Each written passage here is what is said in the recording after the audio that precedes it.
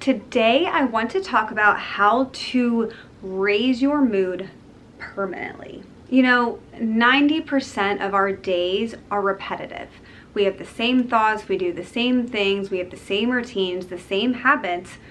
And so what that does is it almost puts us on this autopilot. What happens over time is if we have a consistent mood, it actually becomes part of who we are.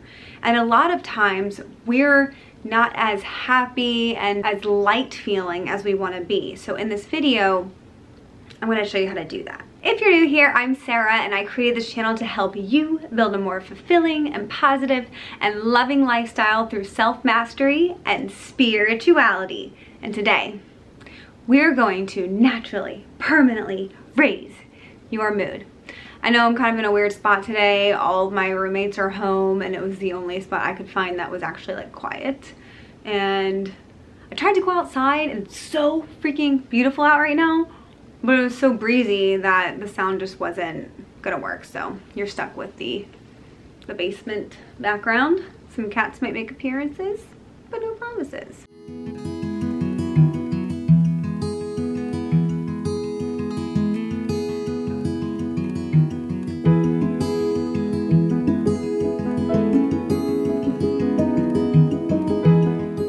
So we all have this baseline, this set point, our average mood.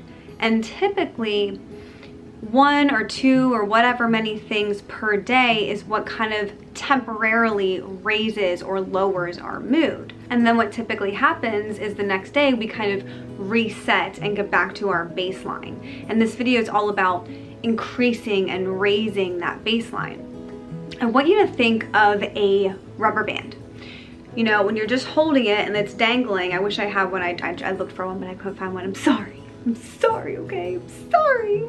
I really wanted to show you, but you have the rubber band dangling and it's in its circular form and it's just at rest. It's at its set point. But then what we can do is we can expand it and we can stretch it. But what happens when we let go?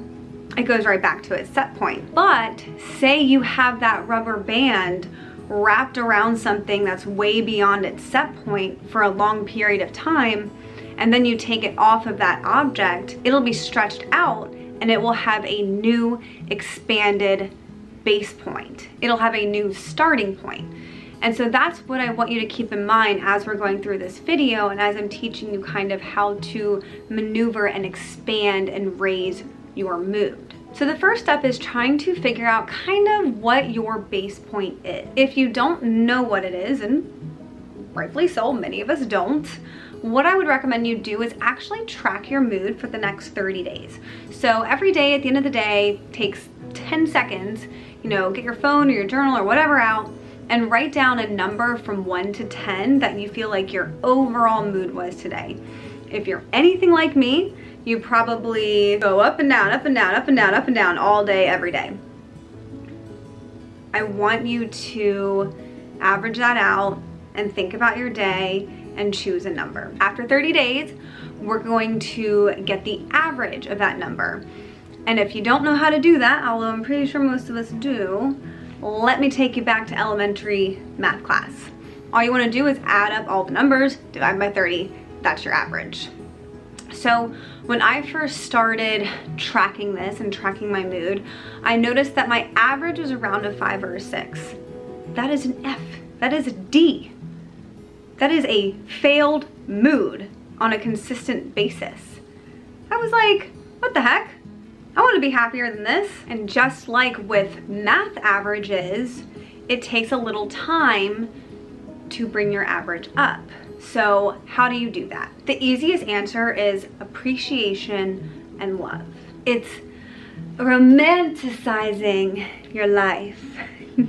Allowing yourself to just bask and glow and admire all of the little things that we tend to truly take for granted. Whether it's snuggling up on the couch with your pet or, you know, often what I do when I come home at night, we have a really beautiful sky here with not a lot of light, and I'll just stop in the driveway like this and just stare at the stars for a minute, 2 minutes, 5 minutes, whatever I feel like.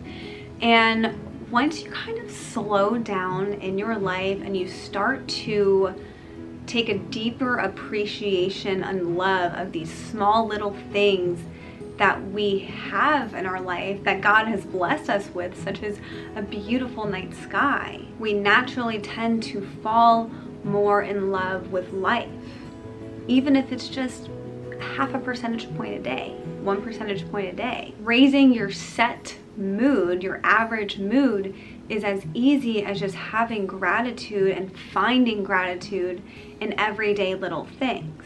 Because once you start consistently bringing awareness in to all of the beautiful and magical things around you that you're not taking that big of a notice of on your daily basis, over time this accumulates. And after a while, after it compounds and compounds and compounds, before you know it, you'll realize that your mood is way higher than it used to be.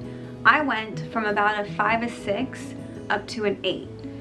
It took me a little while to do that, but it also gets easier. It's kind of like when you decide to first start working out at the gym, and like getting there the first day is so difficult, and then going the second day is like, ugh. But then you go, you know, however many days your first week, and then you go the second week and it's that much easier. And then before you know it, you're in your second month, and then you're 6 months in, and then you're a year in, and all of a sudden you've lost a lot of weight, you're in shape, you feel great. It's become a part of who you are. It's become a part of your daily habits and your daily routine. And that's all that doing this and bringing this awareness and love and gratitude is. It's just creating a new habit that's going to benefit you immensely. So it's such a simple and easy thing to do, and all you have to do is just commit to yourself and decide, I want to be happier. I want to be more positive. I want to enjoy my life more. I want to love my life more. Because not only does it bring up your mood, but when you start picking out the gratitude and the love and the beautiful things out of all these everyday, what we perceive to be mundane things, is we start to notice more and more and more of them. And our life starts to improve not only internally, but externally as well. So it's really just a wonderful thing. You can do it. It's easy if you tell yourself it's easy. I hope you guys found a lot of value out of this video. I just want to help you be happier and love your life and just get the most enjoyment out of this life while we're here.